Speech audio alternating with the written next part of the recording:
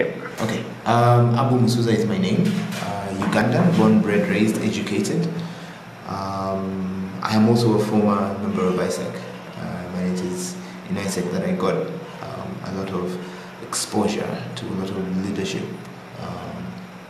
skills, but also to a network of people that inspired me quite a bit.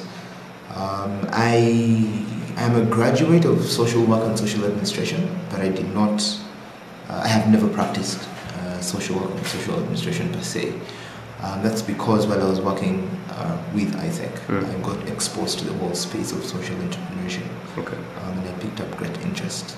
And so I actually ended up working with Ashoka, which is one of the early founders of the space of social entrepreneurship, where I worked for 6 years, 3 of them in Uganda and 3 of them in Nairobi as the director for East Africa.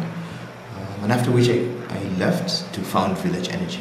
Okay. Yeah. So that's how you ended up in social business? Yeah, I ended up in social entrepreneurship. I was introduced to the concept while I was working with Ashoka. That's when I got exposed to the fact that there are people who actually go out and design businesses that are geared towards developing, towards advancing society, or towards solving a specific social problem, like health, education, even human rights, access to information, all these kinds of things. So that's how I got exposed to the field of social entrepreneurship and social business. Awesome. So what's your current role and what are the types of tasks that you do at Village Energy? Well, I am co-founder and director at Village Energy. We founded Village Energy in August of 2009. That's after I left Ashoka. And currently my role is director, right? And I'm more in the operation side of the business, human resource, finance, marketing, sales. That's my portfolio, and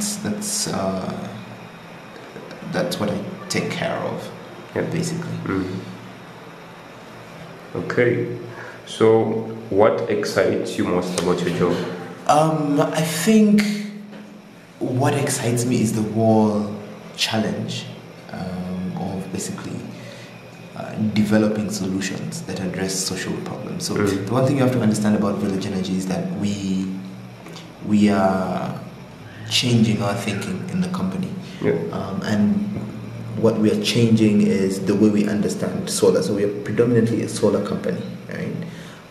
So what we're doing is we're moving away from looking at solar as simply an end product that you sell to someone, right? That giving someone a solar system that can give them 2 lights and a phone charger is the end game, right?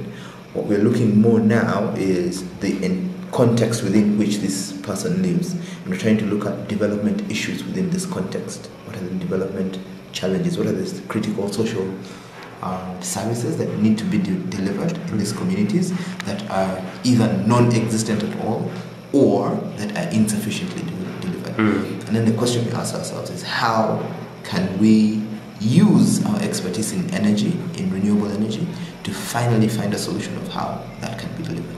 So what excites me is the challenge of sitting down and saying, okay, guys, there's an issue in agriculture, right, and irrigation. So how can we take on this challenge? How can we develop a product that will finally get thousands of farmers onto the movement of using irrigation, right? So then the whole process of designing, a product, incorporating, renewable energy, using solar to basically, advance the whole space of irrigation. So that daily mind frame of, thinking about development issues, connecting that to what we do as our core business, and trying to develop, something that will finally, advance a lot of. So we do that for health, education, agriculture, access to information, all these kinds of things. So that's what excites me the most. Okay.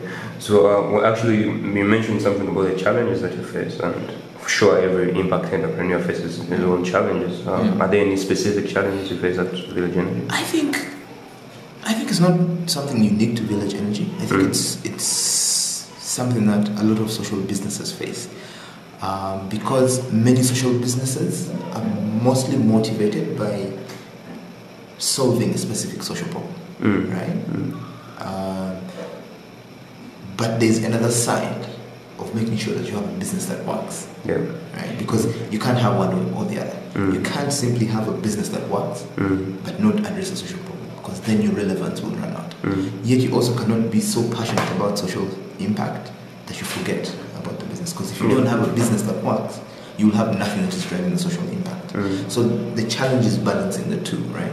And the biggest challenge that I faced, right, that we're now, trying to address, is the fact that we did not have business expertise, right? You start, a social business, you're motivated to address the energy crisis in Africa, but you don't have the good business, skill, right? You don't understand balance sheets, profit and loss statements, and if you don't understand those, you can't run a good business, right? So that was a challenge, right?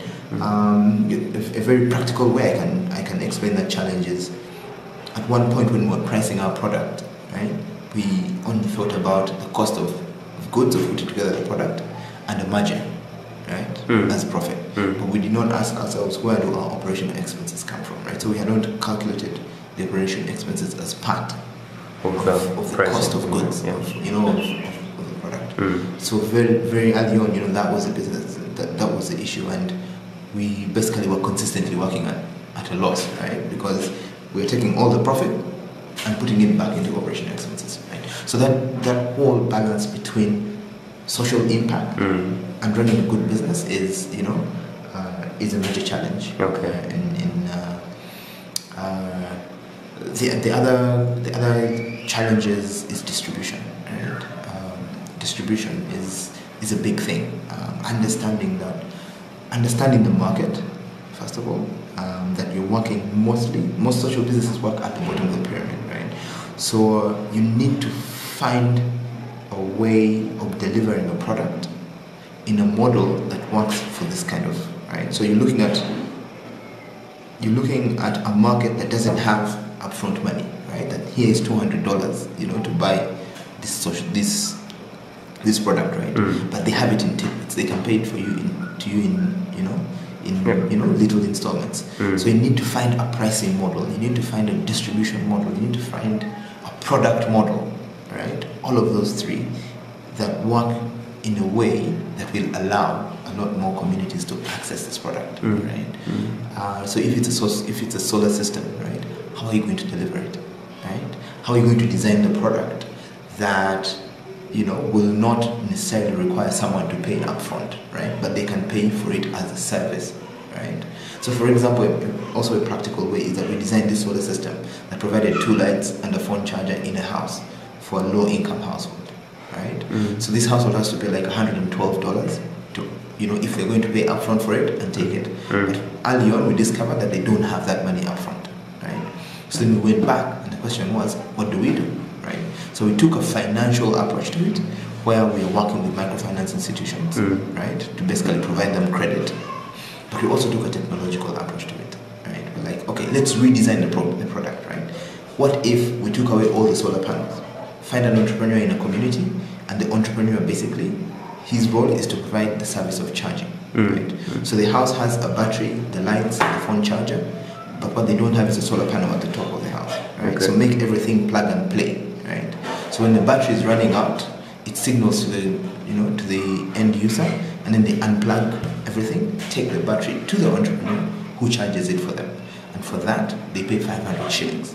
500 Uganda shillings? Yes, 500 Uganda shillings. So that way they don't have to make, a large capital outlay, but they have to pay 500 shillings every 3 to 4 days and still get the product, right? So the challenge was basically remodeling, right? Restructuring everything, partnering with financial. So there's a lot more work to do, right, in a social business than a direct business where, you go out, you advertise, people come and buy the phone, they take it, they use it, upfront money. Here, there's no upfront money, The areas are far-flung, right? So the distribution is also a bit more challenging, right? So those are some of the major challenges that we faced as with the journey. Okay, you mentioned quite a number of them, but are there any specific solutions you came up with? Well, like I said, the first solution we came up with was, we have to restructure our product, right? Don't think of it only like, why did we introduce them to microfinance institutions? They give them the money that they need. they pay us upfront, and then they basically pay. With microfinance institutions, there are other challenges as well, right? Like, for example, interest rates are a big issue, right? Which means the end user is actually paying higher, a higher price than the $112, right? So we decided, in the meantime, why don't we do a technological approach to it? Why we provide a product where an entrepreneur actually doesn't own it, but still benefits, gets the benefits. They get clean energy, better light, in more rooms at the same time, and also charge their phones at home, right? And only by paying 500 shillings, right? So that's what we've partly done. The other thing is, in terms of we basically, we are part of the Acumen Fund. I am an Acumen Fund fellow, and we've basically learned, a little bit about running a good business, cash flow statements, and all the tools you need to basically make good business decisions. We've had issues with human resource as well, the challenge of human resource. We, as a small startup company, don't have enough money to pay for, like super qualified people, right? So what we've done is we run most of our programs through an internship program, right? With AIESEC, where we basically bring on people as interns. We don't have to, pay a very high salary, but then we get still quality human resource, right? So for every program, we basically bring in someone, they sit and develop the program, and then they run it. And as we grow, then we'll basically start looking at more permanent. So we've addressed the human resource issue wholly through our partnership with AIESEC. Okay, perfect. So as we conclude, Abu, do you have any tips for young people who want to work in social business? I think everyone should start thinking about social business, as their next career move. If you look at for-profit businesses, right, the purely profit businesses, they are competing in the smallest part of the market, right? Some analysts say that is only what you see is only 25% of the market. The 75% of the market is actually, the bottom of the pyramid, where social businesses operate, right? And I think this is the reason why, because there's a lot of market to cover, there's a lot of space to cover, there are a lot of issues to cover in society. So first and foremost, very, very, very seriously, think about, doing a career in social business. Two, don't come in with one or the other, right? Don't come in thinking, okay, I'm going for social impact, right? Or, okay, I'm coming to do business. It has got to be both, right? It cannot be one or the other, right? If you take one and not the other, everything will crumble, right? So think about it as a whole thing, right? Think about the bottom of the pyramid as customers, not as helpless people, right? So for example, yes, they have to spend 30% of their incomes on kerosene every day, which, turns around and causes, health problems, which then requires them to spend more money in health centers, or it burns their property. It doesn't mean you come in with this wall, oh, these guys are, very, poor, or, they need help. Actually, for me, that is a sign of resilience, right? They are strong enough, to sustain, that amount of money, which, some, middle class households don't have to spend because they are better technologies. What they are is a great opportunity, right? To basically give them the tools, to further, advance their lives. So look at it, look at them as, as a customer, look at them, treat them as someone who, needs your service, and deliver it in the best way possible, right? And in a method that understands. But generally, for people who are coming into the social business, starting a business is not easy, right? Yet it's not as hard as they say, right? My advice, therefore, would be for young people is the greatest resource that you have is time, right? You're young, you still don't have, like all these family commitments where you have to, take care of kids, take care of a household. So you have a greater opportunity to take more risks, right? Take risks, fail, the impact is not, as much, right? you don't, lose, too much, right? So go out there, explore, discover, try. Things will explode in your face. Build them back. That's basically how it goes. But also, you need to know that you actually start really doing business when you become popular, right? So a lot of young people think that, or believe that the hardest part of doing business is the startup phase. That point where you're not known, you're trying, you're rejected, you run around. Yes, you do a lot of legwork, but it is nothing compared to when you actually start getting popular. When people finally start knowing that, okay, these guys deliver good quality health, at a very affordable price, and they have this, this proven model, successful model of building a chain of, low-income clinics in low-income communities. Once they know that you know how to do that, once the market learns that I can get good health services at an affordable price at this clinic, that is when the business starts. Because at any one time, someone needs your product, right? You have a lot of pressure because the demand is so high that now you have to figure out how you take care of it, and you cannot disappoint the customer. That is when, the real nights, up start. That is when you work day and night to make sure that you deliver, right? The startup is, okay, but when you become really popular, then that's when the real hard work starts, right? So don't relax after finally, this impact investor says, wow, this is a good model. I'm going to invest, $1 million in your, in your business. That is when the work starts, because now, you have to prove, that your model can hold for the long haul. So that those would be the few pieces of advice that I would give to young people. One, it is the space to come into. Two, the greatest resource you have is time.